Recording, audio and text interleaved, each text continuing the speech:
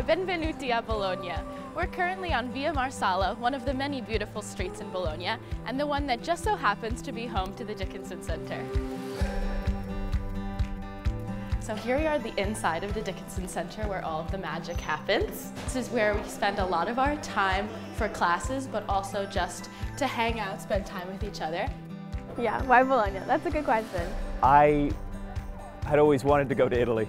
I wanted to learn a new language, so I started learning Italian. The Bologna program was something I looked at when I was in high school. Definitely was something I wanted coming into school. I definitely wanted to play volleyball at a collegiate level, but I also wanted to study abroad. And Dickinson was really the only school that let me have both of those opportunities. So one of the things that I was looking for was a program where I could study political science classes and that they would be Dickinson professors. So I came to Bologna first and foremost because I'm a INBM major. So being able to be in a different country and really understand the intricacies of how business works and supply chain is something that really interests me. I am an international studies major and I'm pursuing a food studies certificate as well. So here I've been able to take courses that count for electives for both of those. I'm a music major and opera that's what I study. I study opera, and opera was born in Italy. There are actually two programs here, the European Studies program and the Italian Studies program. The Italian Studies program focuses on language acquisition, cultural immersion. European Studies program focuses on social sciences, history, politics, art. The Italian Studies program offers students the possibility to experience the culture of Bologna firsthand. The Dickinson Italian Studies department really promotes the learning of Italian, making it a part of your everyday life, especially doing it in Bologna, which is not as touristy, let's say. There's not as many American study abroad programs, so you are challenged to speak pretty much only in Italian when you're out and about. My Italian wasn't that great when I left for Italy originally, and I struggled with languages a lot. That was always kind of like one of the hardest things for me. But coming to Italy made it a completely different experience. I lost my fear of speaking the language, and I gained an entire new insight into not only being comfortable with it, but actually learning how to speak it like an authentic Italian.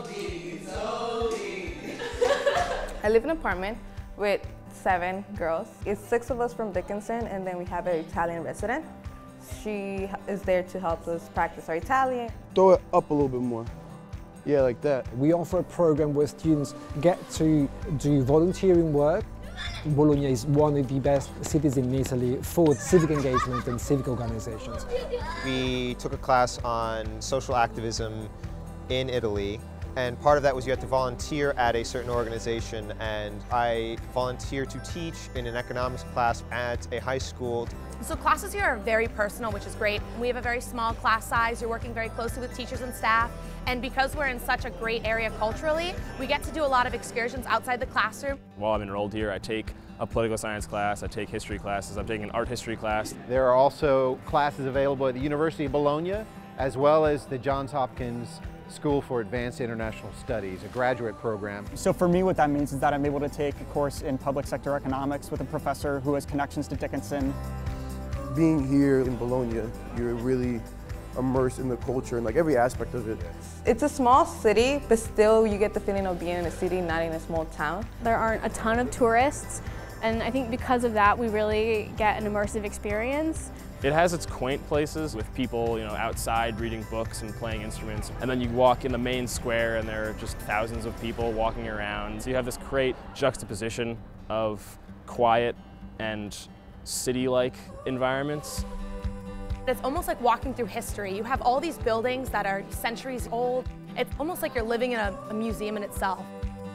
Definitely the culture, like the way of life is so different. The food is amazing too. They really care about the tradition. I think it's So studying abroad is really an experience that then transcends the academic experience of learning about what Italy is all about, learning the culture, learning the history and the literature, and learning the language. It's about measuring oneself, and now we cope with something different and something different than what we've experienced all our life back in the States.